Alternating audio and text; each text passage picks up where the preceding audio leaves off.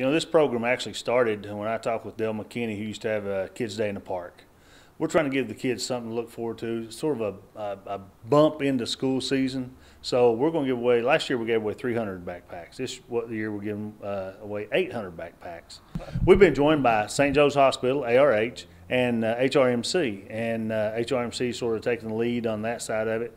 They're going to offer a lot of blood pressure checks, dietary information. They're also offering free sports clinics for kids getting ready for school, and we're giving away 800 backpacks with their assistance this year. They're filled with school supplies.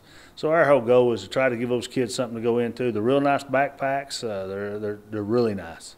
And our whole goal is just try to give these kids something fun to do.